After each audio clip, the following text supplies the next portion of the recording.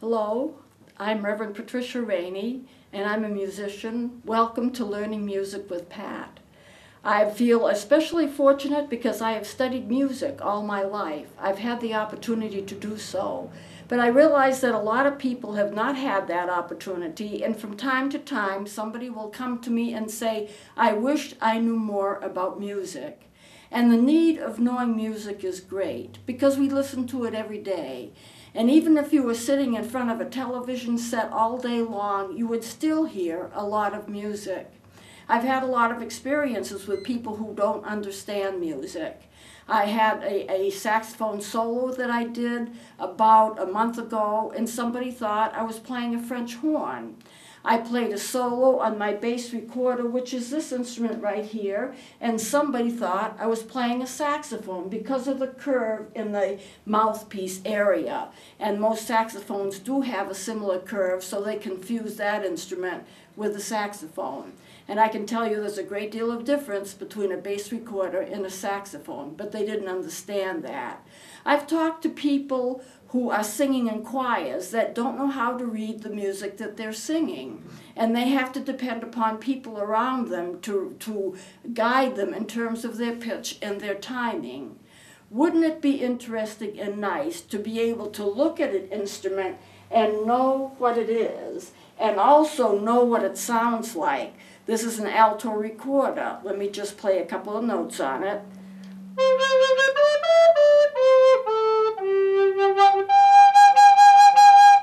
A lot of people wouldn't recognize what that instrument is. Wouldn't it be interesting to be able to sit in front of a conductor as you're watching an orchestra, watch the hand movements and know what the movements mean? In other words, what is the conductor asking his or her orchestra to do? Wouldn't it be nice to take a piece of music, pick it up, and look at it, like I have a piece right here. This is an arrangement I've made of a song that my grandfather wrote. But wouldn't it be nice to look at that and know what it's going to sound like, because you can read it like a book.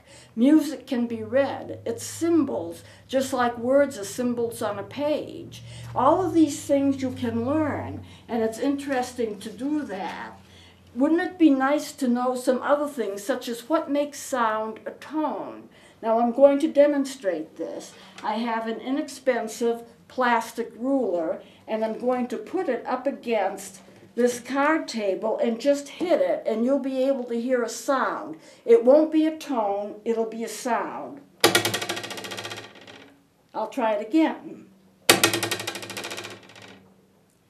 You can see the vibration, it's still vibrating. Vibrations make sound. But what's the difference between a sound like this and a tone? Well, I brought my sound tube with me. It's just a piece of plastic. It has ridges in it, and it has a little bulge in one end. And as I swing it around, you will be able to hear two distinct tones. They won't be just sounds, they'll be tones. So I'm going to begin and hold it real tight so people won't wish they were somewhere else. Listen to this.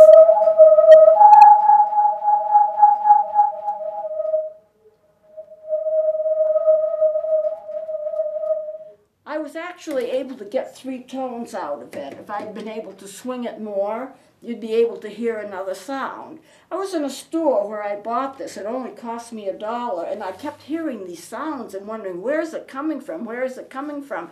And a small child had a tube just like this, and he was swinging it around in the aisle and getting all kinds of tones out of it. And it just made me think, if you're going to deal with music, you're dealing with tones. How do those tones happen? What is the difference between a higher tone and a lower tone? What is the difference between flats and sharps? How do you read music so that it makes sense? These are all things that you can learn. I am going to be teaching music here, and I'm going to do it in such a way that you can follow me. If you have an instrument woodwind or brass, a lot of the things that I'm going to say will be applicable to those instruments, but especially the woodwinds, because those are the instruments that I play. But also, if you want to follow along and you don't have an instrument but you would like to learn, I would suggest that you buy a C melody recorder. I happen to have 3 of them with me. Actually, I have more than 3, but just to show you. This length, made out of plastic or made out of wood. The reason that I've chosen the recorders is that they have a 2-octave volume, they pitch well, they sound well, and just in case you're wondering, they are not a toy. It always irritates me a little to have people treat instruments like they're toys, because they're not toys. And the C Melody recorder is capable of playing a lot of very, very difficult music. I even make arrangements, classical arrangements on the C Melody. As a matter of fact, I've arranged 3 pieces from Handel's Messiah that I can play on a simple little instrument like this. The recorders are simple. They're easy to play, but you can learn a lot of basic music skills just by playing and learning on the recorder.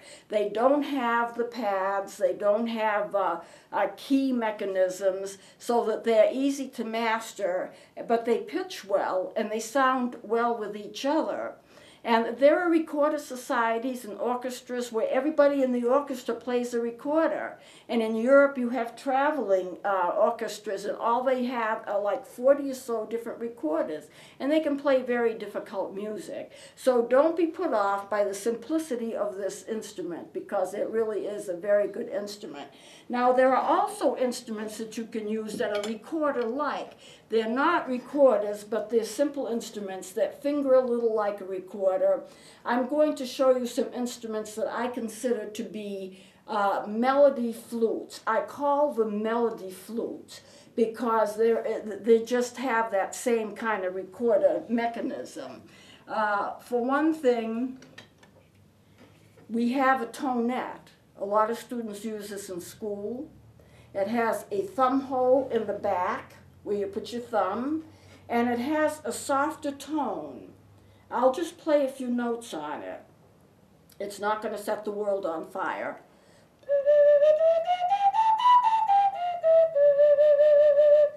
That's the tonette. Then I have a little song flute, if I can find it, right here. This one comes to a point, and it also has about the same kind of tone with a thumb hole in the back. You can see it has a louder tone than the tonette does. Then we have the penny whistles. I brought 2 with me. Actually, I bought 3 with me, but I don't have them all on the table. Now, the penny whistles are made out of metal with a plastic mouthpiece, and you can play a tremendous amount of music on them. Sometimes they're called Irish flutes because they use them a lot to play Irish music. I'm just going to give you a go. Just going to try this and see what you get.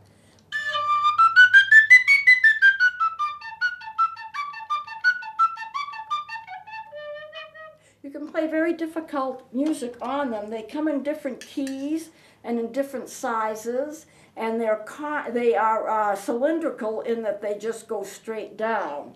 There is a Sassoon flute. I brought one of them.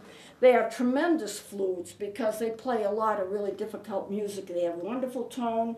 I do a lot of solo work on these instruments, but just to show you what these are like.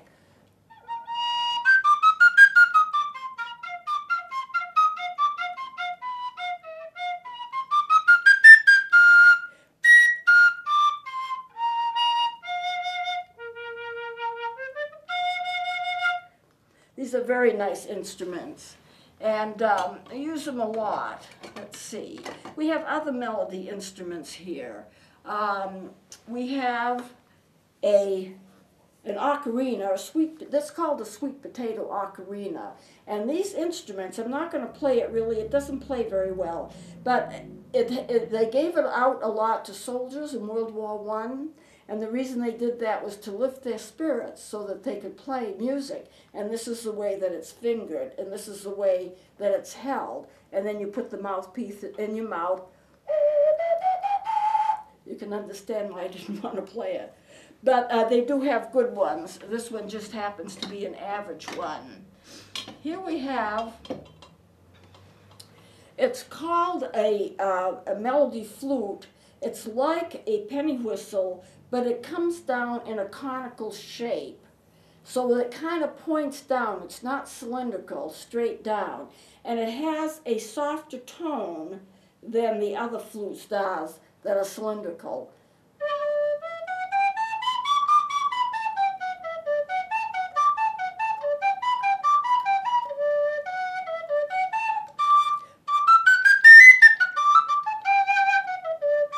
They're kind of fun to play.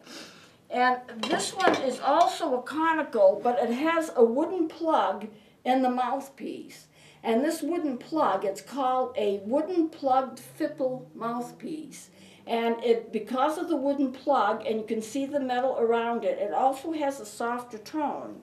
And it's a conical in that it doesn't go straight down, it comes to a point.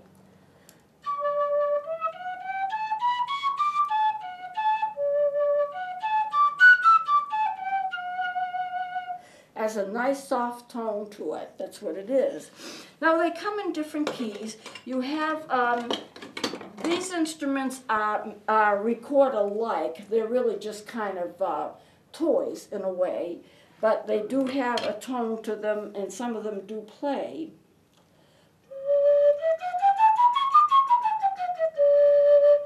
This one here cost me all of $2. And it actually plays well in the key of E flat. I have used it occasionally for solo work, but of course the quality of the tone is not the same as you would get on a regular recorder.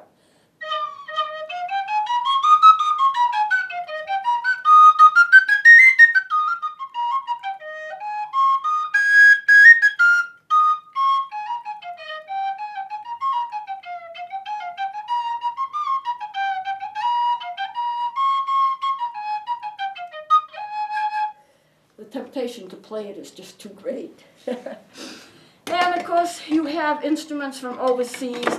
This is a Peruvian flute made in Peru, and I'm not sure how well it's going to do for us, but I have done solo work on this.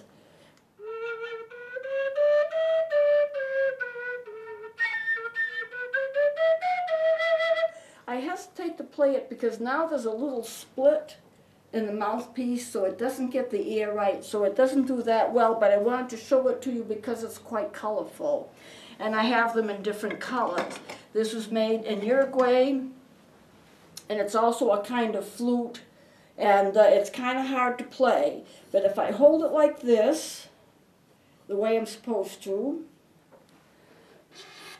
well, I'm not going to get any success on that. Here again, they're harder to play. You notice this mouthpiece is just a little slit. So there's a lot of different instruments you can get. I think, and I don't want to forget the little flutophone because a lot of children play them. They come in black and white or white with red trim. They actually have quite a good little tone.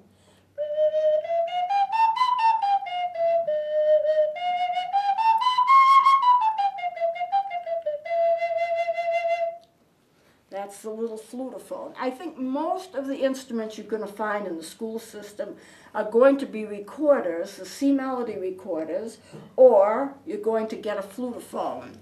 But that's all right, they both play. Now what I haven't shown you in the recorders, and I want to get to it, the smallest recorder made is called a sopranino. The sopranino is in the key of F. It's quite small and it's high-pitched. And remember, the shorter the length of an instrument, the higher the pitch you're going to get.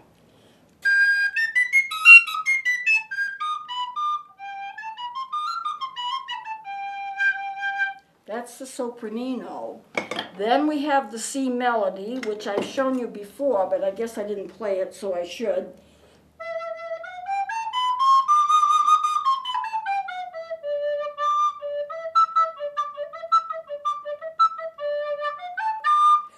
I like about these instruments is that it's possible to get octaves on them, and it's not hard to do. You simply take your thumb and you put it down a little bit, so when you use your thumb on the thumb hole, all you have to do is drop it a little bit. So and basically it's called half holing. You let half of the hole stay open. It will automatically bounce a tone into the next octave above.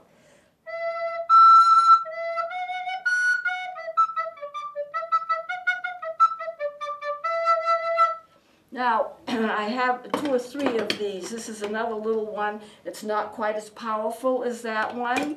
Then we have the alto, which I played earlier, but I'll just play a couple of notes on it for a reminder.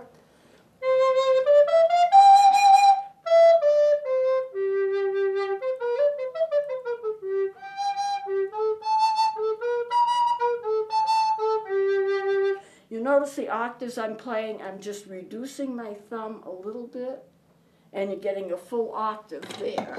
This is another one, same thing. They sound alike, but you can get them in different colors. What I haven't shown you is this tenor. The tenor recorder has a beautiful tone. And I was playing in a concert, a recorder concert. We had 2 recorder orchestras. One of them was on a balcony and one of them was on the floor. And I was on the floor and we were balancing, seeing how these instruments and how the difference between the altitude of the balcony and the floor, how they would blend together. But I was playing this instrument and a man came to me, all he does is recorders, and he said, "This is quite possibly the most beautiful instrument I have ever heard. Just listen to it."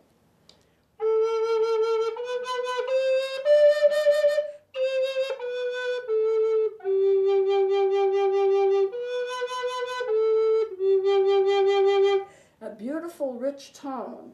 Now, it's hard to play a tenor because you have to get your finger on that hole just right.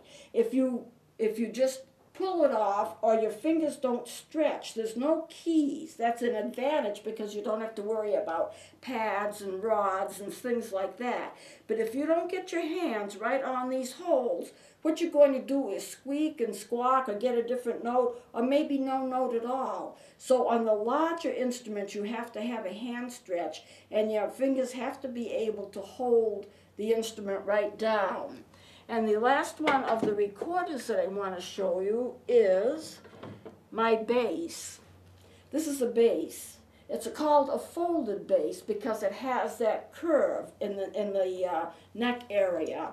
And it does have some keys, so actually it is a little easier to play than the tenor. I have a key right here, I have a key right here, I have a couple of them over there on the bottom, and I have the tone hole. And like all the recorders have tone holes. Let me play something so you get an idea of the tone.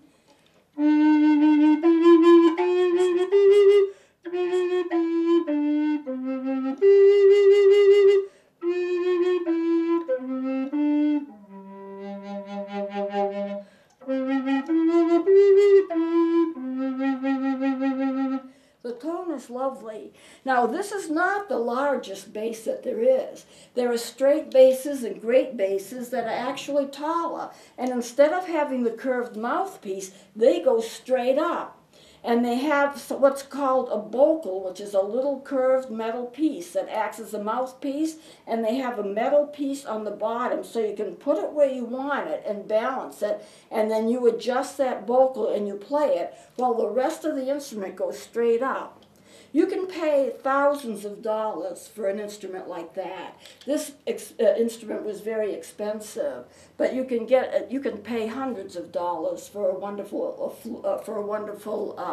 bass or even a penny whistle that's used for concert work. But you don't have to pay that much if you're just getting started. I wanted to show you this. This is a sassuto. Now remember, I showed you a sassuto flute. This is the one that I showed you. This is a low D sassuto. It plays a much deeper tone, but it is a sassuto. A little hard to play because of the finger stretches.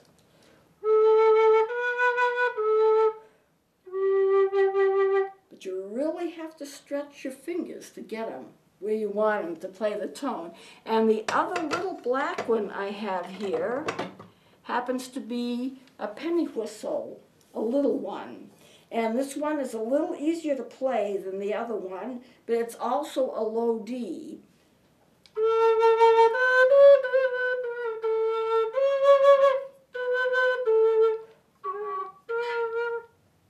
See, I'm not getting my hand quite on the holes like I should, because it really requires a big stretch of the fingers. So these are some of the instruments. I have about 180 in my collection right now. I think I need to take another head count to see exactly how many I have, but the last count I counted about 180. Who would want to forget this? It's an ocarina. Now, ocarinas come in different sizes and shapes. They're considered to be a woodwind. This one has a cross on it. It's handmade. It's made in Peru. And it is made to be worn, and it does play.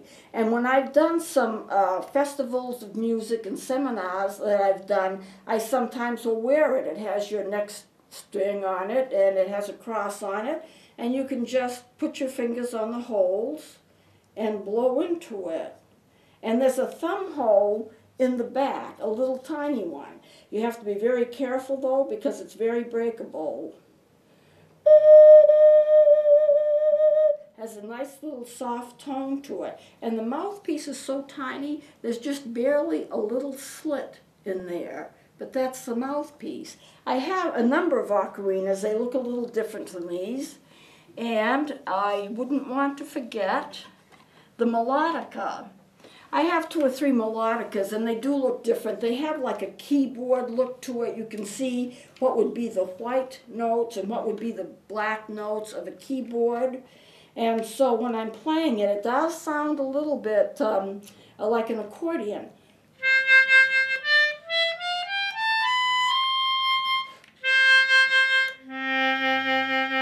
And you can play chords.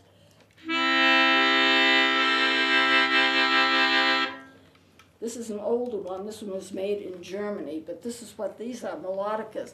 So all of these instruments are what I consider to be the melody flutes, and that would include a regular flute, which of course I didn't bring with me. This is just a fun thing. It's a slide whistle.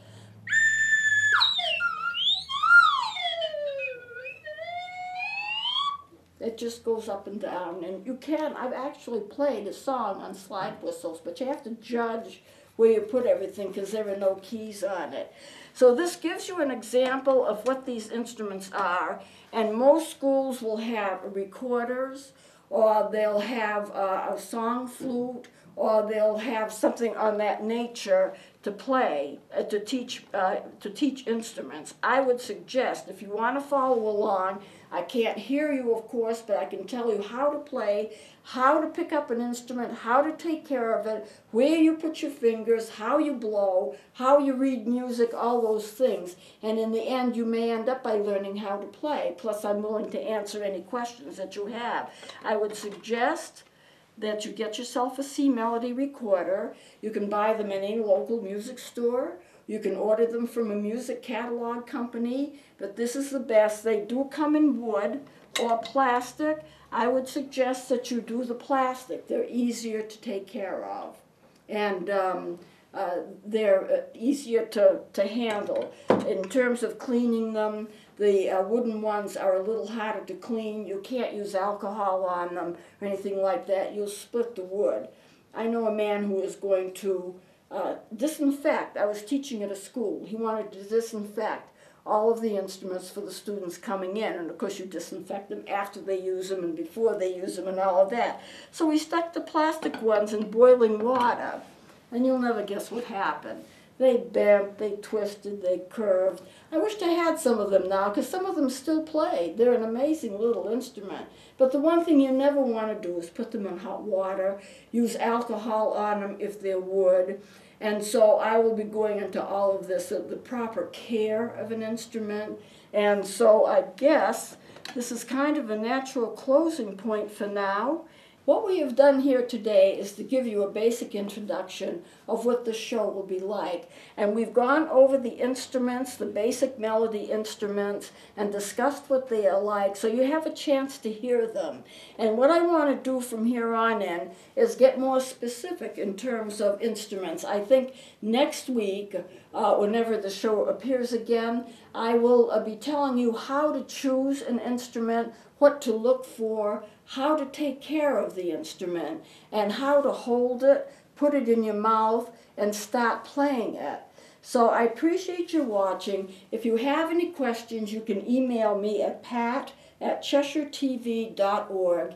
And once again, thank you for watching, and please join me again.